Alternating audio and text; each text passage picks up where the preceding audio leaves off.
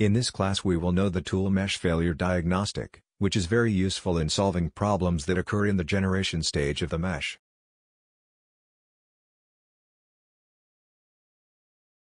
Let's see in practice how to use it. First we created a new study for this axis. Next, we go to the creation of the mesh, keeping the size of the elements as defined by default.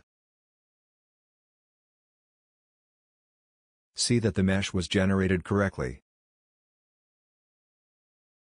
We edit the settings of the mesh and we will generate a purposeful error, so we can know the tool Mesh Failure Diagnostic.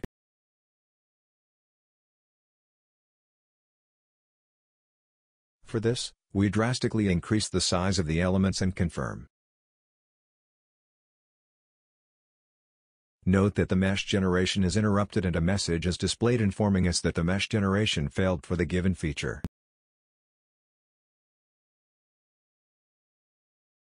Clicking on Mesh Failure Diagnostic, see that the simulation wizard is shown in the task pane. We can select from the list and view the entities that prevented the correct generation of the mesh.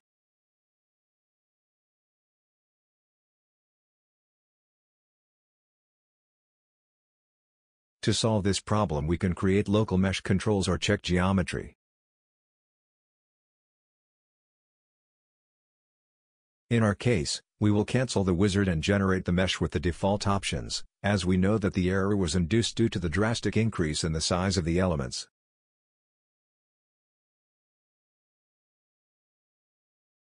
However, when this type of problem occurs in your projects and simulations,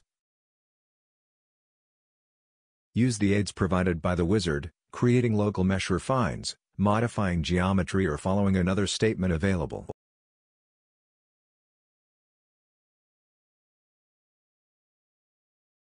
An alternative way to access the Mesh Failure Diagnostics tool is to right-click on Mesh and then Failure Diagnostics.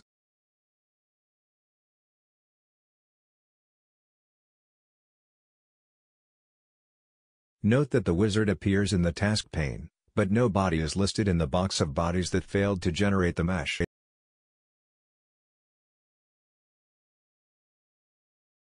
Alright. We conclude this lesson, where we know the tool Mesh Failure Diagnostic, which is useful to help solve problems arising from the inability of simulation to generate a certain mesh for a given model.